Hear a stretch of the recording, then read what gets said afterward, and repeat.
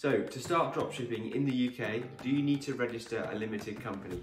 Well, the answer is yes, and in this video, I'll explain why, and I'll show you what you need to do to get everything in place, so you can start selling products in the UK and making thousands of pounds every month through dropshipping alone. My name is James Eardley. I generated over £300,000 worth of sales through my Shopify dropshipping store last year, and now I'm teaching others how they can do the same. So what do you think is the #1 reason why new dropshipping companies can't sign high quality suppliers in the UK? You might think it's because of the lack of sales history or industry experience, or you might think it's a case of who they know and who they don't know, and that's why they can't get the right suppliers signed. Well, I'm here to tell you that from my experience of coaching people now in terms of getting their dropshipping stores set up, none of those reasons are the #1 reason why people can't sign suppliers. In fact, the #1 reason is because they haven't got a registered company set up in place already, and therefore high quality suppliers won't be working with them until they have done. And that's the reason why it's so important to have a company registered in the UK, so that you can show to new suppliers that you are a genuine, reputable company and you're going to be taking their business seriously, and therefore they will work with you. A lot of suppliers in the UK just have it as a blanket rule that if you haven't got a registered company, they can't operate with you as one of their retailers, and so you'll need to get yourself registered as a limited company before you can proceed to sign these suppliers. So the 3 main options for you when operating your dropshipping business are: #1 is a sole trader, #2 is a limited company, or #3 is a limited liability partnership. Now, this isn't legal or tax advice, but I would go down the route of a limited company. If you want to be sure on this decision, you can speak with an accountant before you set up, but this is how I've established myself, and it's how I advise new dropshipping business owners to get set up as well, is through a limited company. Now, I'll go through your 3 options and reasons why you'd operate in each of the 3 different systems. So the first option you've got is a sole trader, and that's what you'd be if you don't operate through a limited company. You'd automatically be operating as a sole trader, because it would be yourself as a legal entity. You'd be the one that's liable for your business, and when you take your income out of your business, you'd just be taxed through income tax. Essentially, you're self-employed and you'd be running your own business as an individual. Being a sole trader means you are solely responsible for the business and its debts, so the business and the owner are effectively one and the same.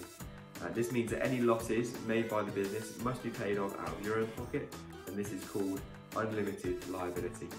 And the second option is a private limited company. So what that means, you're establishing a registered business that is a separate legal entity. This means that you will not be personally not be liable for any business losses.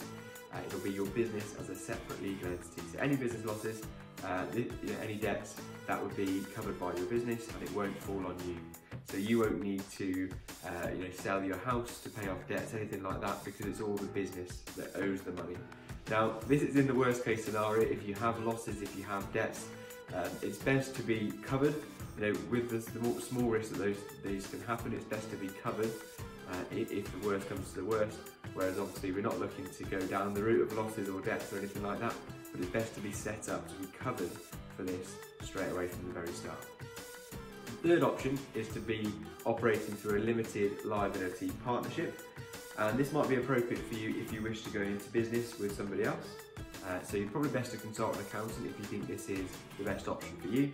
Now, have a think about that. It's similar to you'd be setting up a separate legal entity as a limited company, but it'll only be applicable if you want to go into business with somebody else. Have a think about that.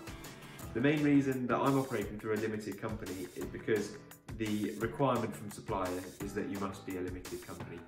Certainly from the suppliers that I'm working with, and these are high quality suppliers in the UK selling high ticket products, and they require limited companies to work with them.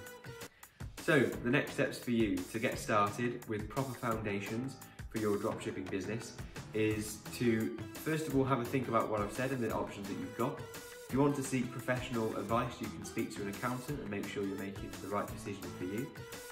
And other than that, once you decide, or if you decide to go ahead with a limited company, which is what I suggest, you just go across to Companies House and you go through the process to register a new limited company. go through the steps and enter all the details until you've got your company at the end.